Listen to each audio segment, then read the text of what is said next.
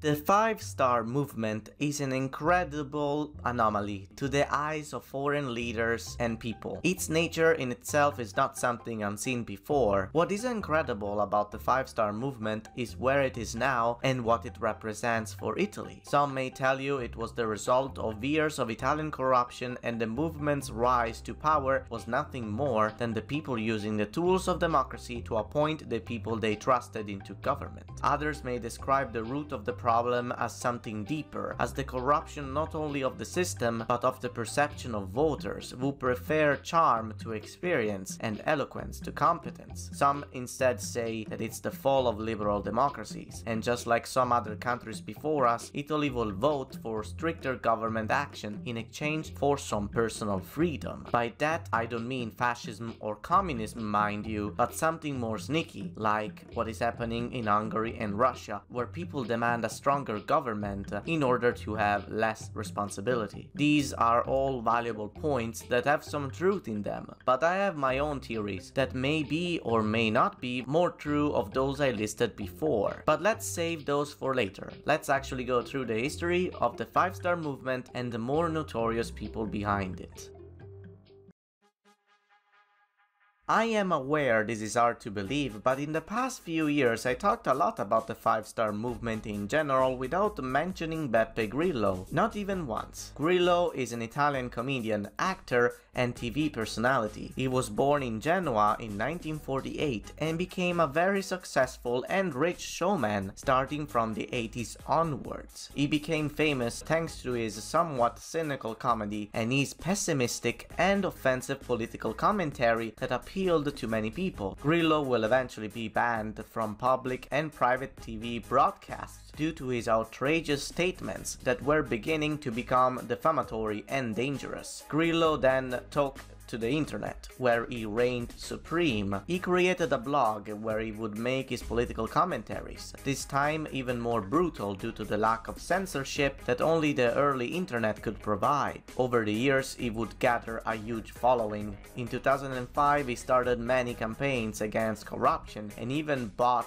ads in important websites like the newspaper Repubblica, where he demanded the resignation of notoriously corrupt politicians like Antonio Fazio, former governor of the Italian National Bank, that was accused of such crime. In 2007, he organized the first Italian political rally entirely advertised through the internet, called V Celebration Day. The V in the V movement stands for the Italian word for fuck you, which is vaffanculo. The Vaffanculo movement eventually became the five-star movement 2 years later, an anti-establishment party full of people of humble origins and competence that wanted to make a difference and run for office to represent the people that do not feel represented by whoever was in power at the time. One interesting thing about the way the party functions is that to this day a lot of the more important decisions and elections in the party are done online through online polls. After the 2013 elections, the five-star movement won about 25% of the seats into parliament, which suddenly made them a force to be reckoned. Even though they won 25% of the votes, due to Calderoli's electoral law, which favored coalitions over unique parties,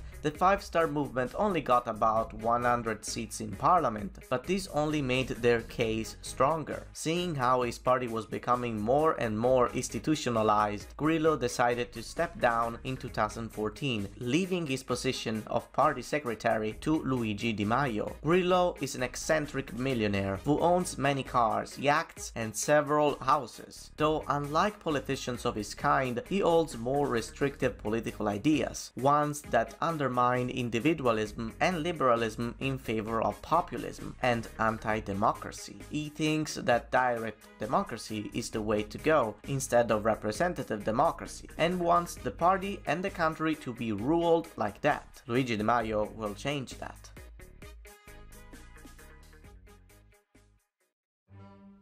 Di Maio was born in Avellino in 1986. He is a young and clever man who, despite having never finished university, is today one of the most powerful men in the country. It all started from the five-star movement. He took advantage of the spike in popularity and the ignorance of the voters and whoever was in charge to rise among the ranks and lead the party to where it stands at the moment. When he was elected into parliament in 2013, he was vice president of the Chamber of Deputies. Today, he is the Minister of Foreign Affairs. Di Maio is a genius when it comes to power grabbing. He is quick to perceive what the people want and adapts his views and message in order to gain as much appeal as possible. This has proven to work not only with the more naive section of society, but also with the enlightened people like Draghi, who allow them to stay in the foreign ministry. However, if I had to guess, the reason why Di Maio remained there is probably because Draghi told them either you go or the useless financial bonuses go, and Di Maio, being the weasel that he is, preferred power to his party's political goals. Someone who has done something similar to Di Maio, although to a less successful extent, is Matteo Salvini from Lega. If you want me to talk about the history of Lega Nord, be sure to like the video. If we reach 30 likes, I will make it happen. Now let's get back to Di Maio. He has a centrist opinion on most things. That is because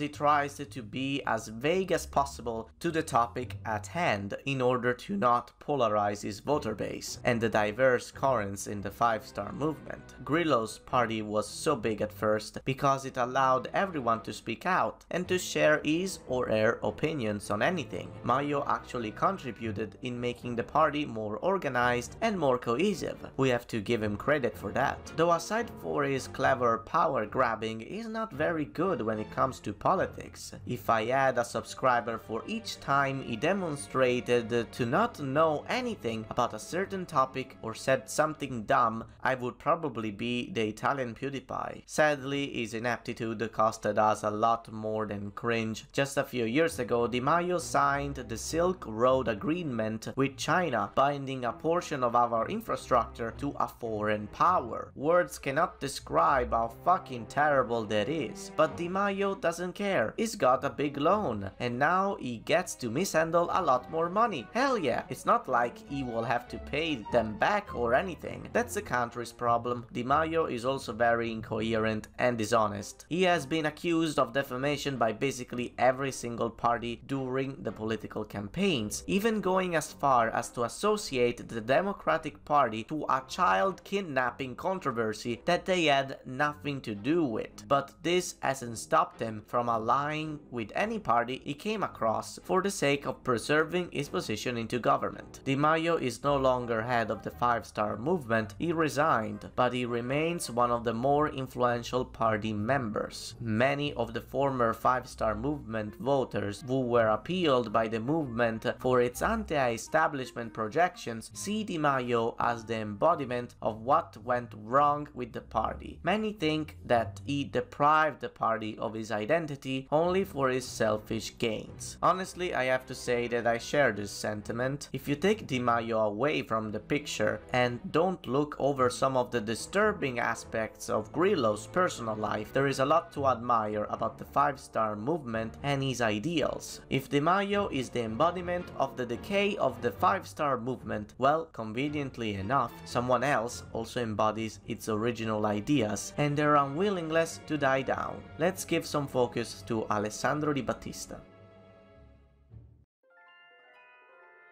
Di Battista is, well, at least was, one of the most notorious members of the movement. When he was member of the Chamber of Deputies, he single-handedly led the opposition in certain occasions, most notoriously calling out Renzi's mistakes whenever it was needed. His rants were not only reasonable and clear, but also music to the ears of many. His use of stylistic devices and public speaking skills easily beats the majority of his contemporaries. Di Battista started to direct his criticism to his own party the moment when Di Maio started making deals with other parties, when he started in a way to sell the party's ideals until it became a blank slate. In fact, Di Battista, as soon as Draghi became prime minister, left the movement. Di Battista is also an idealist, but the type of idealist you look up to is exceptional in every way and the direct opposite of Di Maio because he's not power hungry. In fact, he refused to run in 2018 when his re-election was a certainty. He is non-ideological just like all of his colleagues, but manages to express the sentiment of many in a way that only few can do, and for that he deserves my respect. I was sad to see his departure from the movement because now I don't think there is nothing left in it that resembles what it once was.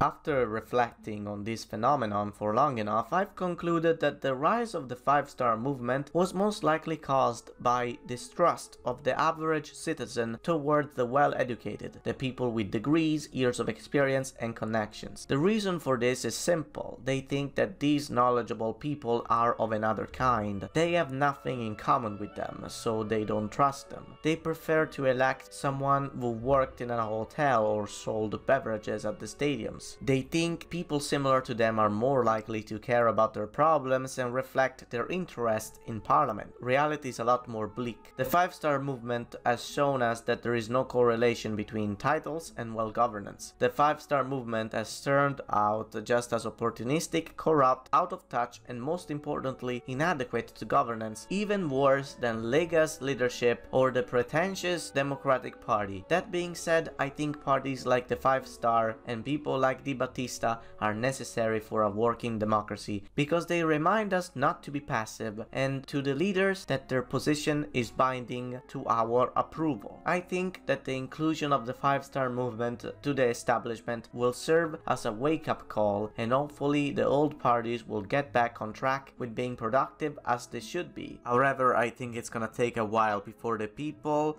figure out what's the right way to vote and most importantly how to select their leaders. This video was partly inspired by Carlo Calenda's book called I Mostri, which goes over the main problems of Italy, giving them the shape of mythical monsters. My conclusions though come from my own reflections. Feel free to let me know if you agree or disagree with what I have to say. I will be happy to respond. As for the rest, what do you think of the five-star movement? Do you think they're good despite their limitations? Let me know. Once again, 30 likes and I will make a video on Lega next time. Be sure to like and subscribe for more, and I will see you next time.